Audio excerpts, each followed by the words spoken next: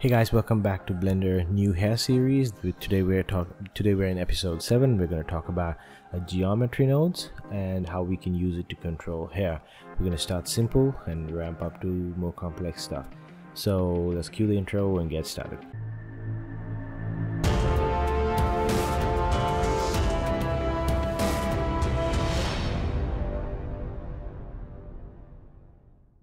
Okay, so here we have a really bad hair setup.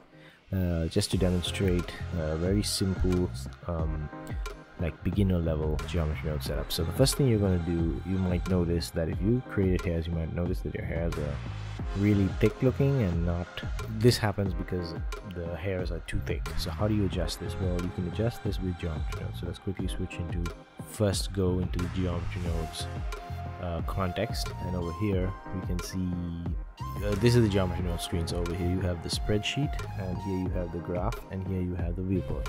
There is already a node setup, so you can see it's called surface deform, and it has a single node called deform curves to surface, and this is a node that basically causes the curves to automatically adjust to the surface. This is basically the basic initial setup. It always starts by adding this geometry node. And now if you want to, you can continue editing in this section. You can just add more nodes here, and that's fine. I don't like to do that because I prefer to keep, like, if you're a programmer, you might know it's called single responsibility something. It's basically you just have separate geometry node modifiers with its own self-contained effect separately, and that just makes things a little easier to manage, and you can always save these node setups and share them around, and you can share these effects. So let's start with the first effect of correcting the resolution, or rather the thickness. To do that, in the modifier tab you click add modifier and you add a new geometry node. So let's call this set curve radius or set hair radius. If you already created a few of these, you can just use it here. So I've already created a few, but we're going to start from scratch with a new one. So we're going to create a new one, and I'm going to call this, like, so what I'm going to do is I'm going to press Shift A, and I'm going to select a node from this menu. So you can type it, click here and type it, or you can click on curve and you can find it, and there's something called set curve radius.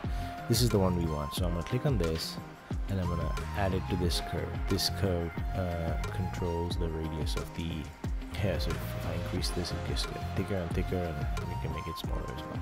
Okay, so let's go to something like 0.1. Okay, you can see this is what 0.001 looks like. So if you go one more level, we can get even thinner, and this is looking more realistic. So this set curve radius on its own is just fine. You can always come back here, but this is not how I like to work. I like to create a self-contained node group, and that all the controls be on the modifier stack, so that later if I want to, I don't have to come back into this menu and kind of fiddle around. So that's a bit of a nuisance, right? So the easiest way to do this is to kind of set these. You can say, for example, this is the value I'm changing. I can just drag it out and I can connect it to the input. When you connect it to the input, it immediately adds a sort of control. So you lose the control over here, but you add the control on the modifier stack thingy itself. Okay, so cool. Now the next thing I want to do is I've added this control here, but I just want to make sure that the range makes sense. So you can see that this range is like 0.0001, but if you try to alter it, the range is quite huge. So I want to put the minimum. If you click this one, and then you can see if this menu is not available, if you just press N when your mouse is in this section, you can get the N menu of let's call it N panel of the node graph, and over here you can see the inputs. So because I've dragged the radius here, it's added an input called radius, which is named radius. You can add a tooltip and say this sets a radius of the hair.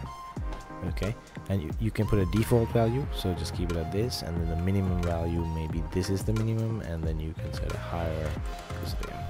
Okay, so this is the minimum, this is the maximum. So minimum 0.001, maximum is 10 times that. So now we can kind of increase this to a maximum of this and decrease it to a minimum of this. This way you don't have insane values. You can just keep things within a certain range. But we also want the ability to control this minimum and maximum as well, right? We want to be able to scale this. Well, the way I'm gonna do that is I'm going to sort of what we're gonna do is to change this value. What we can do is we can use some math nodes. So we can add a math node over here and change this to multiply. Okay, and whenever you want to scale a value, you can just set it to multiply, and we're going to multiply it like this with a new value. Okay, so if you just set this to 1, it'll just be the default value, and you can reduce this. Okay, so what do I want to multiply this by? The reason why I'm using this multiply is really so that I could control the thickness of the hair along this length. You know, it's evenly thick now from the tip to the top. You know, that's not what we want. Our hair usually is thicker on the roots and thinner on the tip. So how do we change that?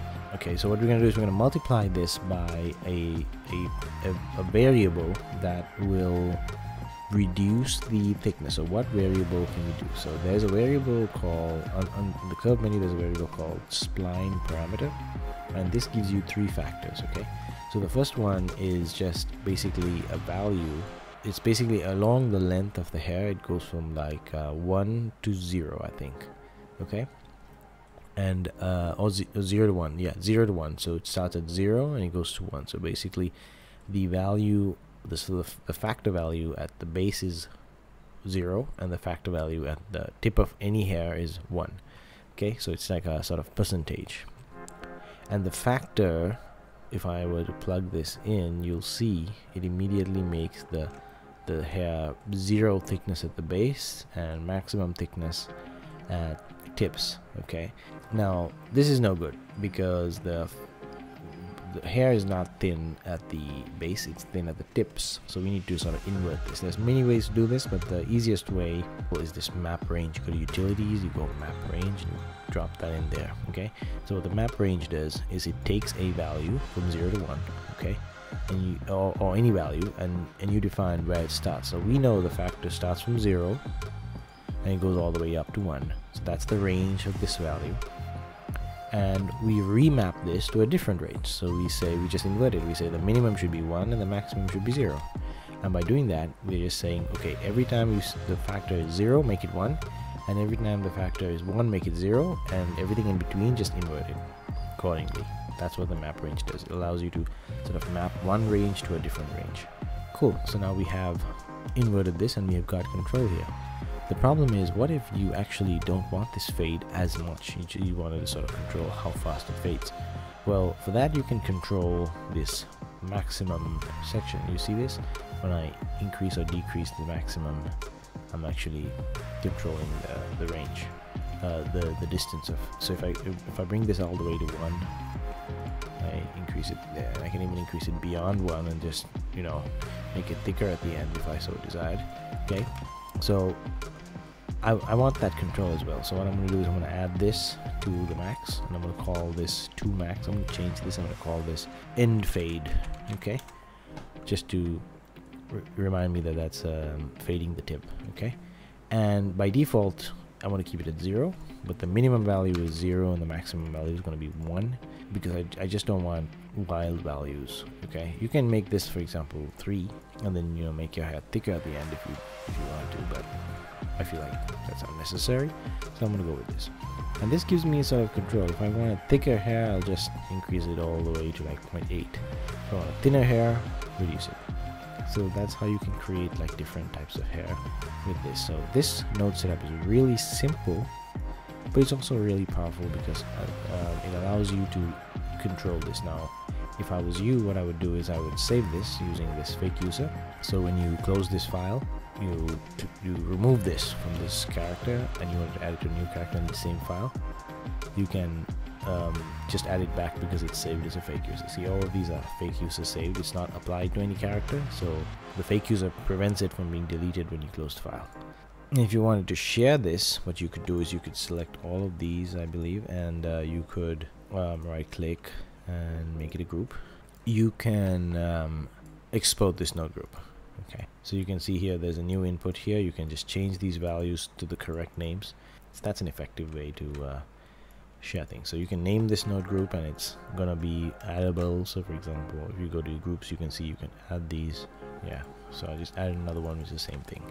Cool. So I think we're gonna end the video with this one because I want to cover more complex node setups, but I rather take these one at a time so you can warm up to the different kinds of nodes, because it can get a little complicated and I'm still learning myself, so I'm gonna take it easy for you. So thank you very much for tuning in, and I'll catch you in the next one.